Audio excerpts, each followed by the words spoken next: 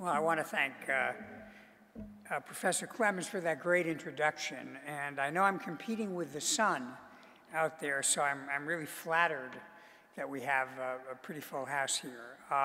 By the way, I wish our cybersecurity was as effective as our aviation security, because as uncomfortable as aviation security is, we have not lost an airplane to a terrorist attack globally since September 11th.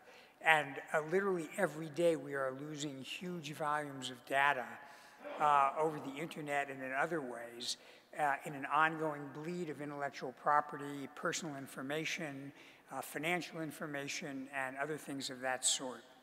So what I thought I'd do is talk to you today a little bit about what I call a whole enterprise approach to cybersecurity. And I come at this not as a digital native, but as a digital immigrant. By which I mean not that I was born in another country, I was born in the US, but that I didn't grow up in an age where computers were part of every school child's knapsack. And I had to learn a lot about the technical elements, and I'm by no means an engineer or a technician. I have the great good fortune of looking at these problems from the standpoint of a consumer and architect of security solutions, not someone who actually writes the code or configures the architecture. But I'm hopeful that the perspective of an outsider can be very useful in terms of the way we think about these things, because I think there was a survey that was recently done, many surveys actually in the last year, about the #1 security threat around the globe, and everybody's put cyber at the top of the list, both because of the amount of money that is affected and because of the potential impact on our critical infrastructure. It's not going to surprise you that much of the source of the challenge we face comes from the fundamental shift that the internet brought in the architecture of the way we protect data and information. If you think about the pre-internet age, if you generated data, the default position was to have it be private or closed. It was in your office, it was in your drawer, it was in your safe. You could affirmatively put it out there, but for someone to unwittingly or unwillingly take it from you, they'd have to enter into your physical space and take that information, and that's not that easy to do. What many people don't understand, I know the people here do, but many people in the civilian world don't understand, is that when you put data on a machine that is capable of being hooked up to the internet, the default position is open, unless you take affirmative steps to close it. And a lot of people think that they don't realize that once you've connected your laptop or your workstation to the internet, you are no longer in control of where that information flows unless you have managed your architecture and your system to protect yourself. And even there, it's not perfect, but at least that gives you some measure of control. I think it's important to get your head around that paradigm shift because it explains why the security of the internet, and I'll come back in a moment to why I think that's actually a bad expression, but why the security of the internet has lagged behind the capability of the internet. It's because the fundamental premise of the internet, which was simply to connect a lot of data sources together in a way that would be robust in case other communications failed. The theory behind the internet is we're all trusted. It began as a military activity, and it was all going to be military folks or defense folks that were going to be on it, and it was assumed everybody on the internet was going to be trustworthy and legitimate.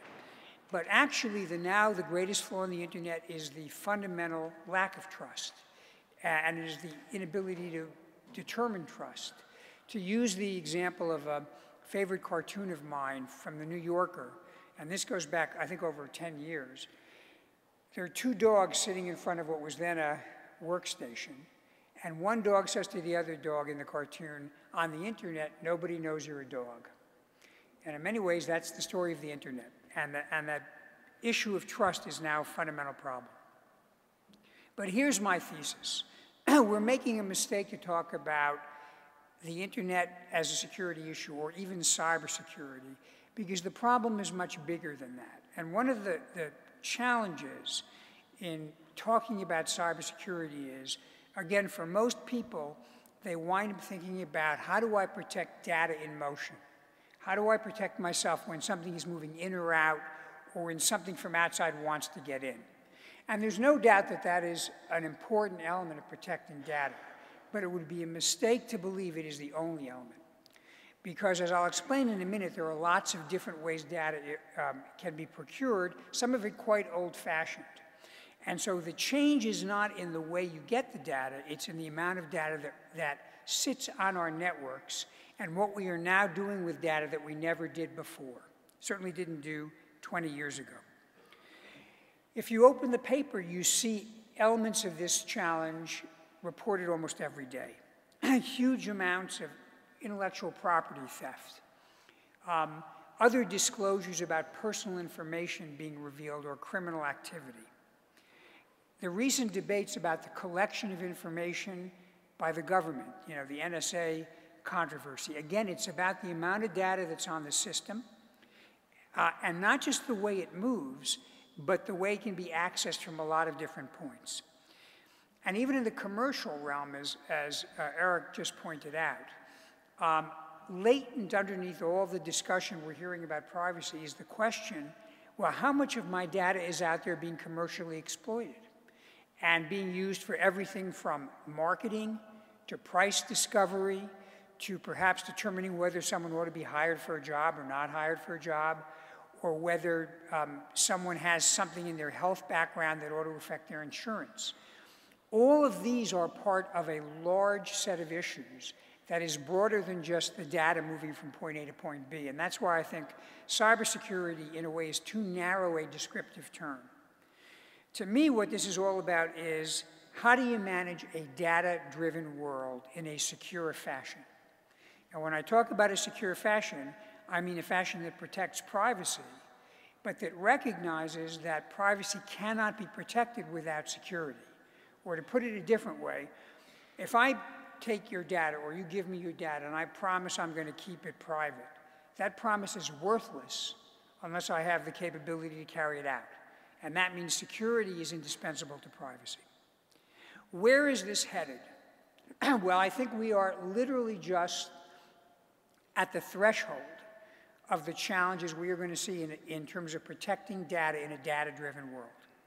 First of all, there's much more data available now than was even available 5 or 10 years ago. What we are collecting as a society, not the government, private entities, is exponentially exploding.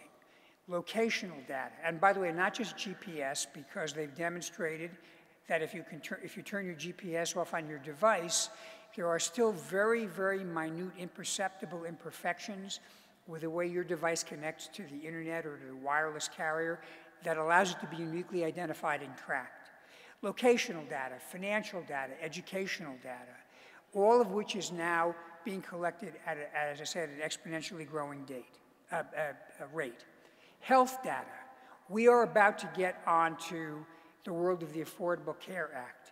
That is going to result in the collection and consumption of huge amounts of data, financial data, health data, data about your risk and about your behavior. And again, all of that, as we've read in the paper, not particularly configured in a way that has considered how that data is going to be protected. When you add to the massive expansion of data being collected, one other feature, then you really see the power of the change that is coming, and that is analytics. Because the truth is, if you collected gigabytes, terabytes, petabytes of data and you couldn't look at it, in some ways it doesn't really much matter. You got a lot of hay in the haystack, but there's no way to sort through the hay. But as you know, what has kept pace, or almost kept pace, with the expansion of collection is the ability to use big data analytics to refine it and examine it. And it is the combination of those two factors that is creating a new revolution in a data-driven world. Now we come to the next challenge, because right now I'm talking about information that can be perhaps accessed and analyzed with a view to understanding and targeting an individual. But what about the ability to actually make the real world behave physically in a certain way? Well, we have industrial control systems. And those systems, like SCADA systems or other systems that control our critical infrastructure, are also now connected to the internet and are also now being literally driven by data. So it's not any more a matter of turning a lever It's now a matter of putting in something and having the software turn that lever. But that creates a whole different set of vulnerabilities. Not only the capability to track what these physical systems are doing, but to actually affect it and make it perform differently, and perhaps to degrade or corrupt or destroy it. Now I want to add to that the latest new prospect, which is what some call the Internet of Things. The ability to take these kinds of control software elements and embed them in ever smaller devices and machinery so that you can literally have a, quote, smart toaster or a, quote, smart grid or a car that drives itself. But remember, if the car drives itself and you're using software and a wireless connection to do that, someone can hack into the car. And as many of you know, there have been experiments demonstrating that you can use systems like GPS or OnStar to literally control the operation of an automobile. What happens when that occurs with avionics and aircraft? When the desire to have with a wireless connection begins to create the vulnerability of an interference with an engine control system. And part of what happens is as we architect these systems, we don't always think about security. So the importance, for example, of segmenting your entertainment system and your avionics system and your engine control system may not be evident to everybody. The desire to always find greater efficiency may conflict with the fact that sometimes segmenting results in indispensable security. And I'd never like to see us hit the day when instead of taking your laptop and putting it in a separate tray to be looked at, you're told you can't bring your laptop or your phone in the passenger compartment because there's a vulnerability with respect to the software that is managing the aircraft that makes it more dangerous than bringing in a bottle that might have a liquid explosive. So we need to be thinking about these problems. We need to be thinking about them now. So how do we do that? Well, before I lay out what I think is kind of the architecture of thinking about security in a data-driven world, let me just make sure that we've understood the full range of attacks and concerns that we are worried about. First of all, who are the attackers? Well, it's almost everybody you can think of. There are criminals who are out there getting quite sophisticated in terms of the amount of data that they collect. You've read about penetrations of commercial establishments.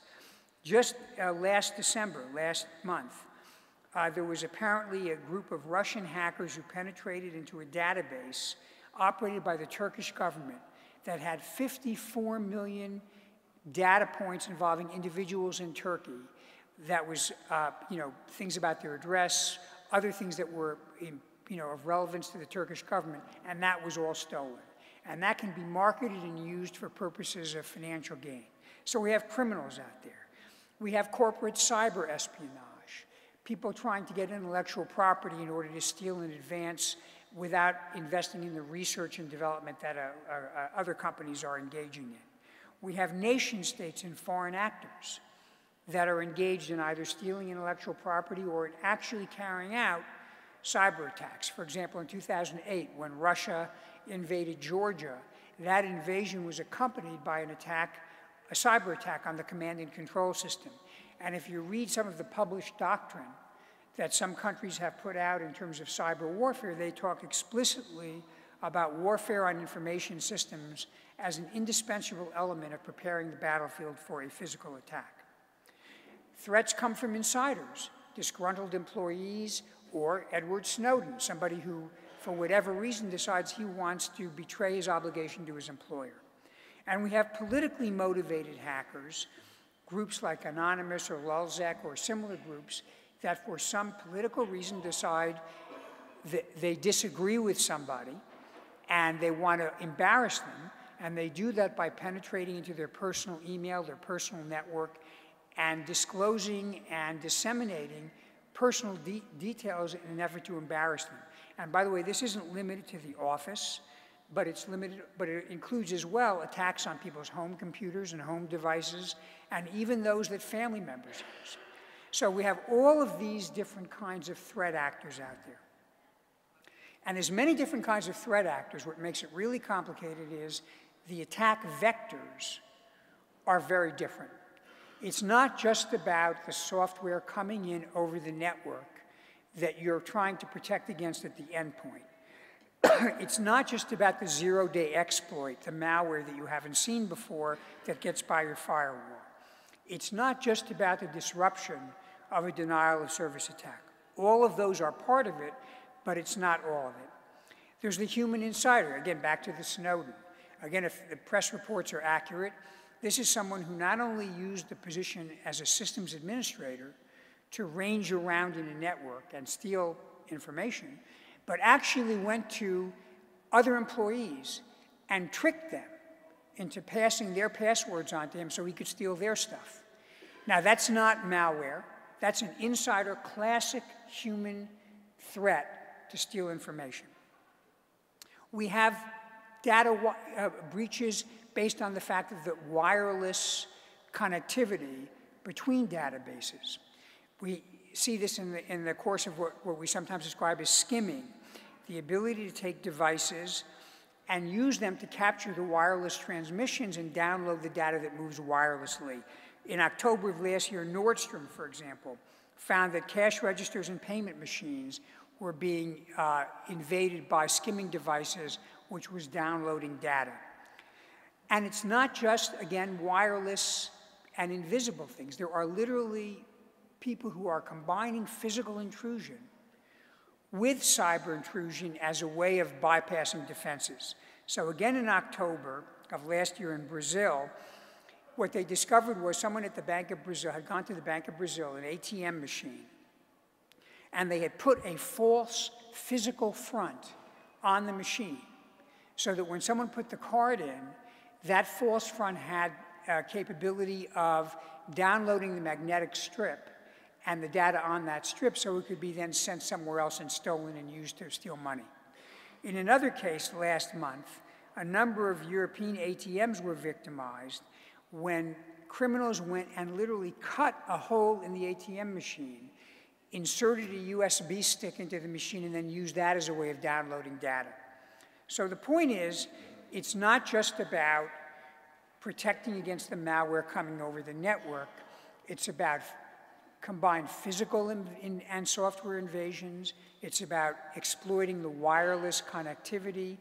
It's about supply chain problems, where you are literally embedding in software or hardware that is being purchased vulnerabilities that can subsequently be exploited. What is the consequence of all this? What is the point of all this? There's no perimeter. There's no endpoint. There's no Maginot Line. It's not about keeping bad guys out, because the problem is within as well as without. And unless you understand the architecture of your enterprise security holistically, recognizing the threats can come physically, across the network, within your own network using a USB stick, with human betrayal, or any combination of those, unless you understand that, all you're doing is fussing at the corners and doing what the French did with the Maginot Line in 1940, building a misleading belief that you are protecting yourself. You can't look for a single product, and there is no single solution. It is about a whole enterprise solution.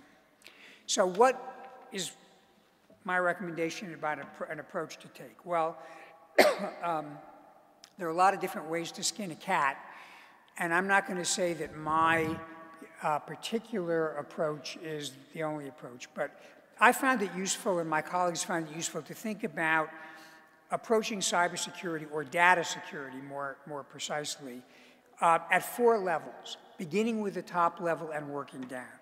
And the 4 levels are this. First, at the very top, what's your strategy? And when I mean your strategy, I mean your business strategy or your enterprise strategy. What are you in the business of doing? What is valuable to that? What is not valuable to that? What is the relative value of those things? How do you prioritize and use the data in your enterprise or your business? Without a real understanding of that, you can't really begin to consider what your cyber or data security posture ought to be. Second, what is your governance? because I don't begin with the technical piece. I begin with the question of what is your policy, practice, and procedure. Without understanding that, you can buy all the technical stuff in the world, software, hardware, it's not going to do you any good. I remember years ago, I was dealing with a company that was looking at its physical security. And they were investing quite a bit in perimeter security, fence, wall, cameras, sensors. And we said to them, what are you going to do when someone comes over the wall? And there was silence. But they hadn't thought about that. Now, the wall would slow somebody up, and the wall would tell you someone's coming over, but once they're over, what are you going to do? And the point is, without a concept of operations that's going to take you through your entire security spectrum, simply buying stuff isn't going to make sense. So that's the governance policy and procedures. And I'll come back to each of these in a little more depth in a minute. The third, and only something that you can really intelligently think about when you've figured out your strategy and your governance and your policy, is your architecture. How do you configure your system? And again, when I say configure, I just don't mean hardware and software. But it also is your human element, your vetting. How do you determine what privileges people get? All of that has to flow from your strategy and your governance. And finally, there's your operational execution. Once you have your architecture, your policy, your procedure, your practices, how do you actually execute in a way to make them effective and come alive and get them implemented? So let me go back and cover each of these four. First, what do I mean by strategy? And I want to drill down a little bit more into that issue. Well, different businesses use data in different ways. If you are, for example, critical infrastructure, what is most important to you is the operation of your system, how it actually works in the real world. But you also may have business plans that are important. You may have some personal identifiable information. You may have business plans or research that you're doing that's important to you. You need to understand and value those things, and also understand their significance to the enterprise in terms of enabling the enterprise. And that cannot be done as a technical matter. That, to me, is a fundamental matter of leadership of any enterprise, because it requires you to connect up your business goals with the tools, the data tools that allow and enable your business goals to be met. When you start asking questions about strategy, you come up with some very interesting sub-questions about how you manage data. First of all, who needs to have access to different categories of data? Is it necessary to keep all the data that you use, or is there a way not to keep it? Because if you don't keep it, it can't be stolen from you. What kinds of warning and consent do you need to convey with respect to data that you're getting from third parties? How do you decide what data needs to be encrypted or not encrypted? What should be held closely within a small group, and what should be widely disseminated? Are there ways to manage the data, again, consistent with your business goals, that allow you to have some people see the data that goes in but not what comes out, and vice versa? All of these questions cannot be answered without a firm understanding of what you are trying to use data to do in achieving your business objectives. Because remember, the only way to protect all data all the time is simply to shut down. Then no one's ever going to get your data. But since you can't shut down, you've got to be able to prioritize and understand what has to be open, how much and to whom, and how that affects your business enterprise. Having a good understanding of the strategic layer of this analysis is important for two other reasons. First, part of what you're going to need to do to come up with your governance and your architecture and your operational plan is to understand what your strategic threats are. Who might want to come after your information? Is it a nation state if you're operating an industrial control system? Is it a business competitor if you're in pharmaceutical research and development? Is it a criminal if you're managing a lot of consumer information? Without an understanding of who's coming at you, there's a tendency to overinvest in things that are probably not really serious threats. So a big part of the strategy is not only what are my goals in my business and enterprise opportunities, but who is likely to want to get my data and interfere with it or steal it? And finally, without a strategic overview, you're not going to be able to engage the very senior leadership of any enterprise in investing in the security that's necessary. Because in the end, whether you're a government or a private sector company, you can only justify spending money on security if there's a return on investment. That doesn't mean it has to produce revenue, but you need to see a direct connection with ultimately the success of the business or the success of the government agency, and that means that top leadership has to be engaged, and that can only happen with a strategic appreciation. So that's where we begin, with a strategy. Now let's step down. Once we've identified the assets that are most critical and how they fit with our strategy, we need to define how we plan to protect them, and that's about governance and policy. Governance are things like standards and processes, or how we define processes. It talks about whether we want to require encryption, what kind of logical and physical linkages and access there ought to be, who ought to have access, what kind of privileges they ought to have. In addition, it addresses the question of audits. How do we review and monitor and make sure that our processes are working the way they should, and that they're effective, and that they're changing dynamically as the threats change? Another element of governance is education, and what we sometimes call cyber hygiene. How do you make sure that people are not your weakest link because they understand the critical role that their behavior plays in reducing vulnerabilities? We all know that there's a significant number of vulnerabilities that wind up coming in, not because someone's cleverly come up with a zero-day exploit, but because someone has been fooled into downloading something or visiting a watering hole and opening something up that's malicious. So all of those elements are part of governance, policy, and procedure. And without that, you can't really build your architecture and your operations. Once you've got your governance and your policy, and you've made these decisions based on your strategy, now we come to the issue of architecture. And there's all kinds of different standards out there. There's ISO, there's NIST. There are new standards that are being developed now by the US government that are going to be voluntary. But you can't really think about these intelligently unless you understand why the architecture is important in terms of your governance and your strategy. In other words, it's got to be configured not just as a check-the-box exercise because someone published a list of things and I got to show I did all those things, but because it actually enables the two higher elements of your stack.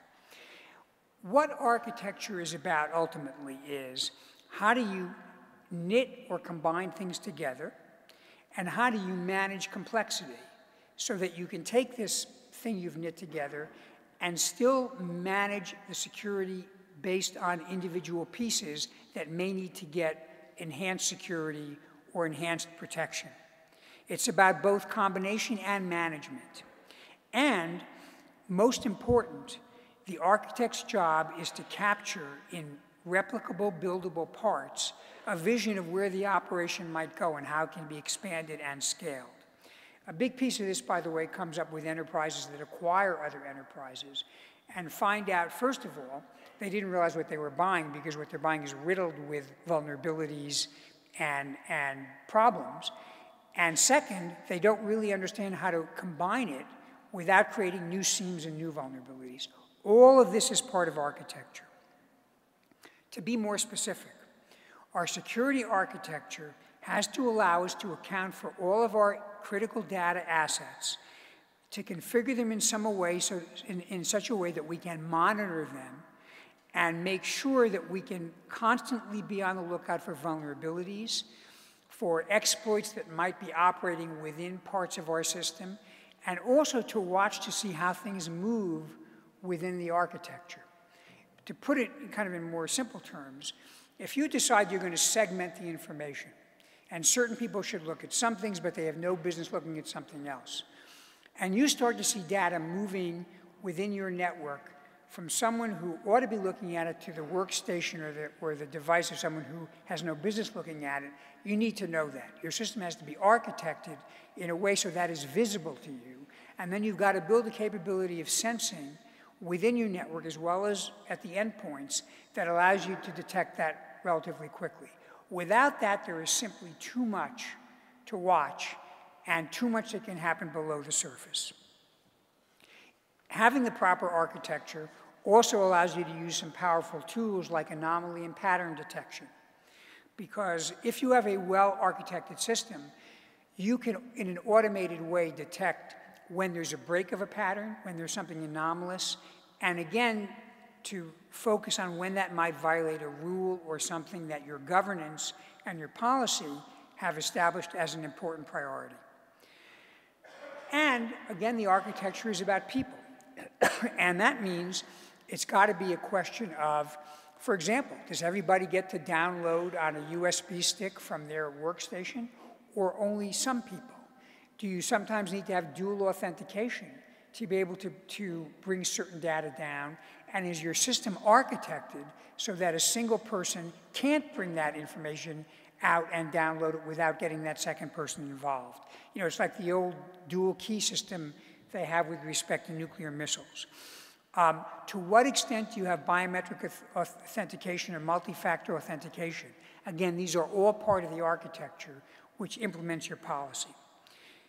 And finally, we get to operations. Once you have all these in place, you've got to have the ability to monitor it, to prioritize what needs to be looked at, to respond when there's an incident, because there will always be an incident, and to be continuously aware of changes that might put you on alert that something more is going on.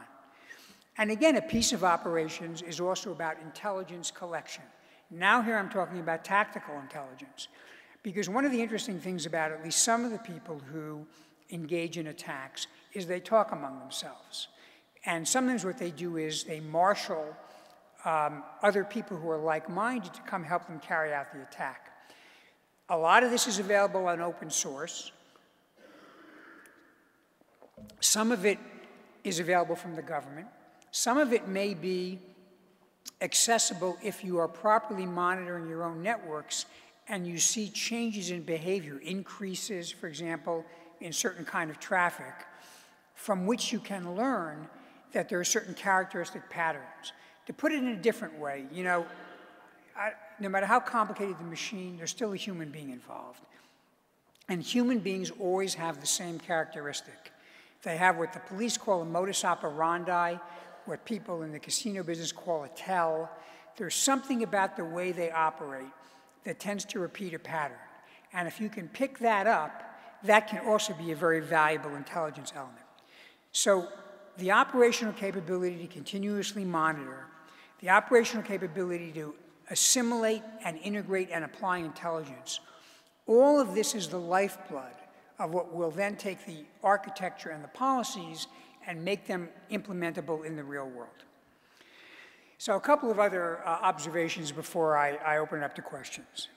One thing that will be evident from what I've talked about so far is the huge amount of data that you need to be able to understand and manage in order to really get the benefit, particularly of the integration of intelligence, behavior across a large enterprise, even the interplay between physical and cyber. For example, when someone's workstation is operating and the person's badge indicates they haven't been in the building, that's a sign there's something you've got to look at.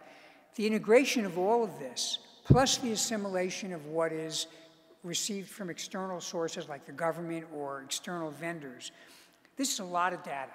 So, as with many other areas, the ability to manage and analyze big data is crucial across all four levels of what I'm talking about. It's crucial in terms of understanding strategy. It's crucial in terms of understanding how you ought to modify or update your policies and procedures. And it's certainly critical at the architectural and operational level because, again, as I said at the very beginning, collection of information is useless if you can't actually understand it and operationalize it and turn it into something that actually has real value. So That is, in my mind, a whole enterprise approach to cybersecurity. It's one that is not technical, although there's a technical dimension. It's not just human beings, although there's a human being dimension. It involves not just hardware and software, but strategy and policies, and it has to engage people at every single level of the enterprise.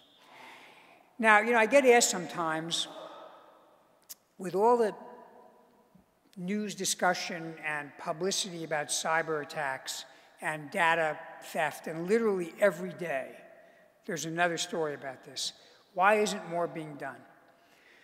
And I think the answer is we've not done a very good job of explaining what is reasonable to expect, and we've not done a very good job in empowering people to feel they can manage the risk of data theft and data-based attacks. And when I say manage the risk, I think that's critically important, because anybody who tells you that they can absolutely prevent anybody from stealing your data, the only way to do that is to have no data. The only people who never get penetrated are people who have nothing worth stealing or nothing worth finding out about or affecting. But like every other field of risk, if you can manage the risk, and particularly if you have a strategy where you're focused on prioritizing the greatest protection for the data that's most important, you can really take a lot of hay off the haystack. And so you've got to give people a sense, first of all, what is a reasonable expectation. The second thing you've got to give people a sense is that they are empowered to do something about it. And this is where I think in many ways the plethora of products, if you've read the paper, we're now in a new frenzy of purchasing, quote, cybersecurity companies. Many of them have terrific products. But again, if you're a civilian and someone is advertising or throwing at you all kinds of suggestions, how do you decide what to do? It's like if you want to buy a car, and instead of buying the car, someone says, here's a great set of tires, here's a great carburetor, here's a great piston. You build the car yourself. What it's about is empowering people by giving them a way of thinking through what they need in the context of the enterprise, which is, of course, what I've been talking about. Finally, I find that one of the useful ways to give people a sense of both empowerment and maybe a little bit of wonderment is to talk about what I think is the single best model for protecting your data or protecting against cyber attacks or things of that sort. And it's not devised by anybody in the United States or really anybody in any country in the world. If you're religious, you believe it's God. If you're not, you believe it's evolution. It is your human body. Your human body is equipped to defend itself against viruses, bacteria, and other unpleasant attacks. Now, how does it do that? It doesn't do perimeter defense, although you do have skin and other organs that keep a lot of bad stuff out. But it's configured in such a way that it expects that there's going to be some penetration. And of course, in line with the strategy, the most important stuff, your brain and your heart, are protected with a hard skull and ribs, and stuff that's less important gets a little bit less protection. And then you have an architecture in your system and a continuous monitoring operation that always see what's coming in and say, oh, this is a good bacteria, this is an okay bacteria, this is bad. Let's kill it. And again, like many of our cyber systems, it's adaptable. You'll get a zero-day exploit in this month's or this year's strain of flu, but once you get the flu or you get immunized, you recognize the signature and your body will kill it when it comes in. And it expects that there'll be constant exposure to attacks, and that's in fact how the defense system is configured to make itself better and better. In fact, they say if you keep people in a sterile environment when they're little, you actually handicap their ability to defend themselves. And finally, that's not to say that the body is perfect, and there are illnesses and things that strike us down and kill us. But as a risk management system, it has all the elements of what I'm talking about. It's configured, well, the strategy comes from maybe a higher authority, but the governance and the policy in terms of your protection, your architecture, all of that fits together, and then your operating system plays off that architecture. And in fact, when you break a bone, it gets stronger in that place.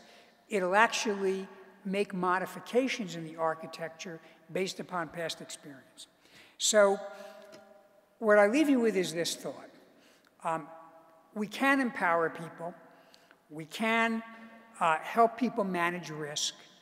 But what's important to do is to make sure we are honest about what they can expect, to remove the jargon and sometimes the technical element and talk about the human element.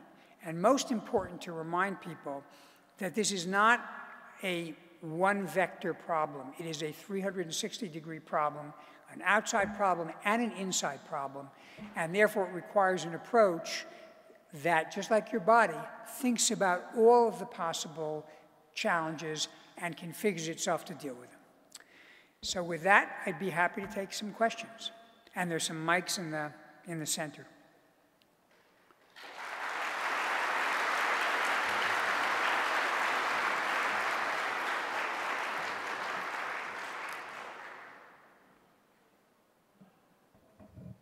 And if you have questions, just mention, who you are and where you're from would be helpful.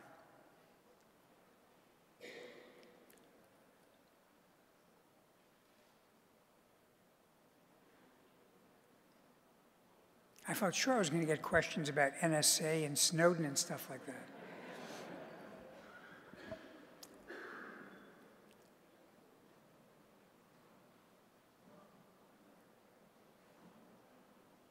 My name is Andrew Winston, University of Texas, Austin.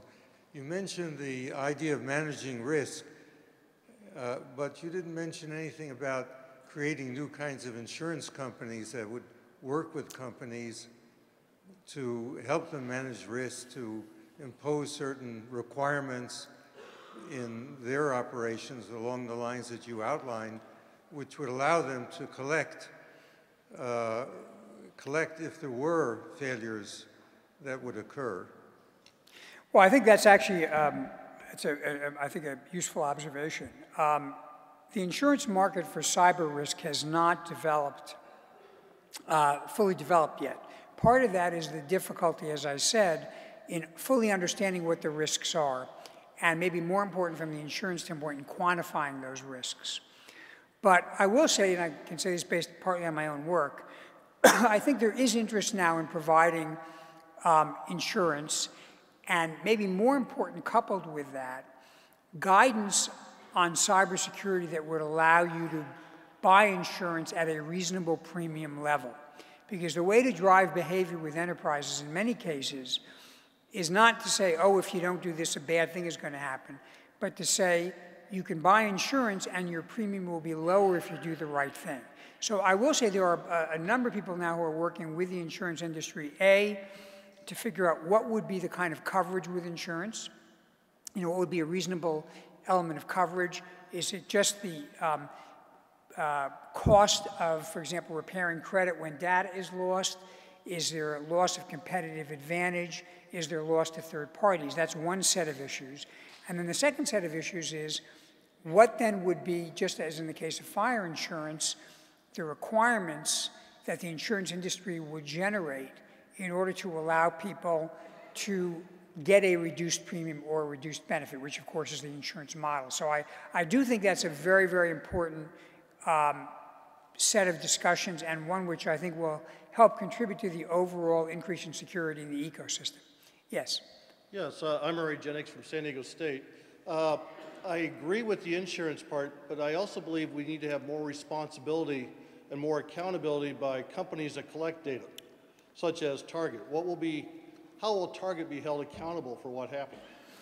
Well, I think, without getting into a particular company, and I say this to people a lot, right now the US government or Congress has not passed any general set of standards or legal requirements with respect to cybersecurity. I actually argued that it would be to the benefit of businesses to have that done, because ultimately, otherwise liability will be set by 12 jurors sitting in a box after an event has happened. Now, I don't know in this particular case what the cause of the breach was, and ultimately who may be responsible. What I do know is that after the fact tort litigation is probably the least transactionally efficient way to allocate responsibility and drive responsible behavior. Now, sometimes it winds up being the only way, but it's particularly difficult when you deal with an interdependent system where failure along a lot of different lines may be responsible for what the problem is. Is it configuration? Is it hardware, software? Is it some human being inside who did something? Is it someone further down the supply chain? But I suspect, you have had cases, for example, where it happened with Sony, and I think it's happening with some of the retailers now, where they've had to expend a considerable amount of money in terms of helping people repair credit or monitor credit and things of that sort. And that does impact the bottom line. I continue to think, though, it's better to prevent than to repair. And I still think the biggest obstacle in getting companies to invest sufficiently is not so much that they don't understand that they need to do something, but they don't know exactly what they should do. They don't know how much is enough, and they feel disempowered. And often the reaction then is to say, you know what, I can't figure it out. I don't know how much is enough. I'm just going to put my head in the sand and hope that the law of large numbers protects me from an attack.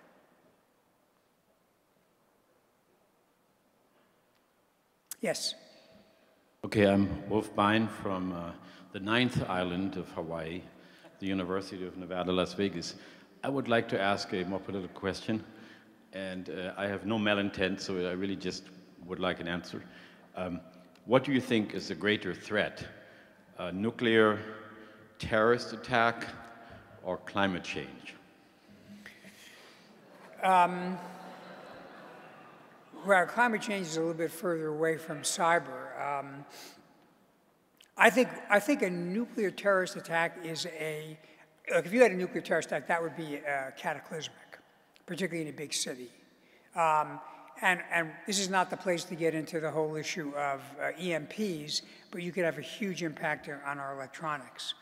The likelihood is, it's not impossible, it's relatively remote, because they either have to be given a bomb or they'd have to steal a bomb. I don't think they could make a bomb. Now, could they be given a bomb or steal a bomb? It's possible. I mean, we have nuclear powers in the world now that are a little bit less than fully stable, and we're dealing with a proliferation issue, as you now see in Iran. And the more you proliferate nuclear devices, the greater the risk. I would say in the near term, the cataclysmic attack I'd be more worried about is, frankly, a cyber attack. An attack on significant energy assets, transportation assets, financial aspects could have a very, very, very serious effect globally, as well as on individual countries. And that is not a remote possibility. That is a real possibility. There was recently an alert that went around that the Department of Homeland Security put out about malicious exploits found on natural gas pipelines. And now, what was the intent? Was it simply to monitor and get intelligence? Or was it designed to put something that does reconnaissance so that someone could talk about maybe shutting down energy pipelines for a period of time? And if you came here from the east, imagine what would be going on right now with polar temperatures if all of a sudden natural gas was turned off. That's really what I'd be more worried about. Yes, I think we have time for maybe one more. I see someone coming over to the... I'll make this very fast, okay. Mr. Secretary. Two more. Okay, yeah, go ahead. How would you deal with issues that are treason, like Snowden or Private who leaked the information to WikiLeaks, which is pretty difficult to deal with? Or is that a bigger problem, or is it the perpetual ignorance of students, kids, our students, who really place no importance whatsoever on their privacy or the privacy of anyone to whom they send email? Well, two separate questions. I mean, look, my own view is Snowden and Manning broke the law. If they, ever are apprehended, well, Manning's in jail. If Snowden's ever apprehended, he should face a trial. And you know, I don't buy the argument that he's, quote, motivated by a good thing, and therefore you let him off. I'll remind you that in about 60 years ago, when the atomic spies, Fuchs and the Rosenbergs, stole the atomic secrets and gave them to the Soviets, they were motivated because they believed that world peace would be served by giving the Soviet Union an atomic bomb. And they were tried for treason and executed. So I don't buy that motive. I do think, though, that we need to do a lot better job educating people about privacy. Doesn't even begin to talk about it. The value of the data that people generate is enormous. It's got commercial value. It's got personal value. It can have a real impact on their lives. And as we talked about a little bit at lunch, you know, there's a lot of grumbling about the government collecting telephone data and not even looking at it unless there's a specific reason. And there were only apparently 220 times over the last few years they've even looked at it.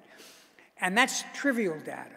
Commercial enterprises now collect enormous amounts of data. People barely understand what's collected about them, and it can be used for all kinds of reasons, whether it's determining how much your insurance ought to cost, deciding whether you ought to get a mortgage, figuring out what to charge you for an airline flight.